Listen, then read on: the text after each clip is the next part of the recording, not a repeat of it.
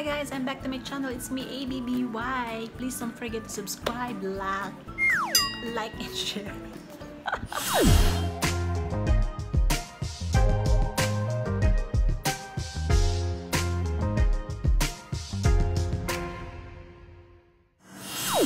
Ayan! Entrada pa lang, mali-mali na. Anyway guys, ayun, naisip ko lang itong i-share sa inyo kasi parang kating-kating na talaga ako magpa-facial. Okay, so in today's video, I just would like to share with you my DIY coffee facial scrub. So, ito na.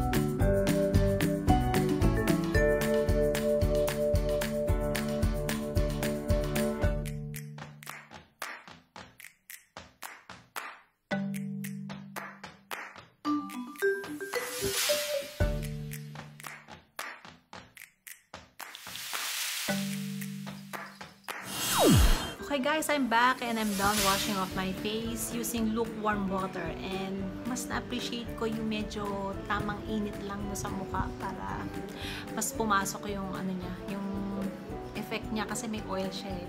Okay, so yun yung nagmo-moisturize lalo ng ating face, kaya ang sarap sa pakiramdam. And then ayan. So, and then I'm going to use my favorite Nature Republic aloe vera.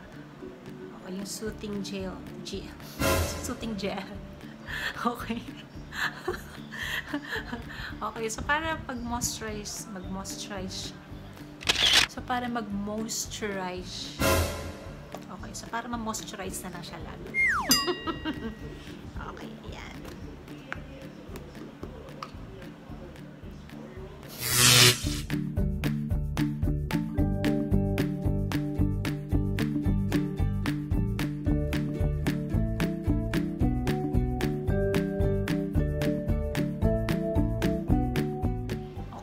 Medyo matagal siyang matuyo kasi marami ako nilagay. Okay, so hintayin ko lang siya matuyo hanggang matuyo.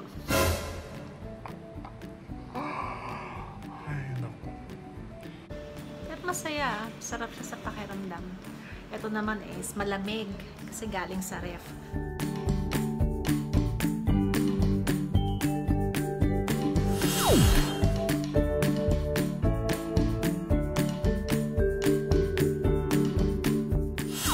kailangan lang natin ay yun nga yung ground coffee, brown sugar, and yung extra coconut virgin oil. Okay, so yung pagsamasamahin lang yun, o diba? May maganda nga ng pang-scrub dyan sa mukha mo. Okay, so ayun, pag pinagsama-sama mo siya, you can do it for 3 to 4 minutes, at saka after that, yun nga, i-ano mo siya, banlawan mo siya ng lukewarm water ang gamitin mong tubig para mas effective, mas maganda siya sa skin, mas maganda yung pakiramdam mo pag ganun ang ginamit mong tubig, okay? Ito yung mga klase ng ingredients na makikita mo lang sa inyong kusina or sa inyong mga pantries. Talagang very affordable. Okay, so hindi mo kailangan magbayad ng mahal sa services dahil ikaw kayang-kaya mong gawin 'yan. Pagka-wash off mo ng mga coffee residues, ipat mo lang siya ng towel. Okay, so pat ng towel hanggang sa matuyo, and then use some cream or moisturizing cream, okay? Like I did, pero yung sa akin soothing gel yung ginamit ko, yung yung Nature Republic, okay? Yung aloe vera.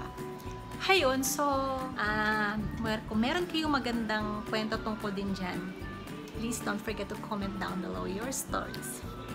Okay, so, ayun lang. Bye! Mwahh! Tsup, tsup.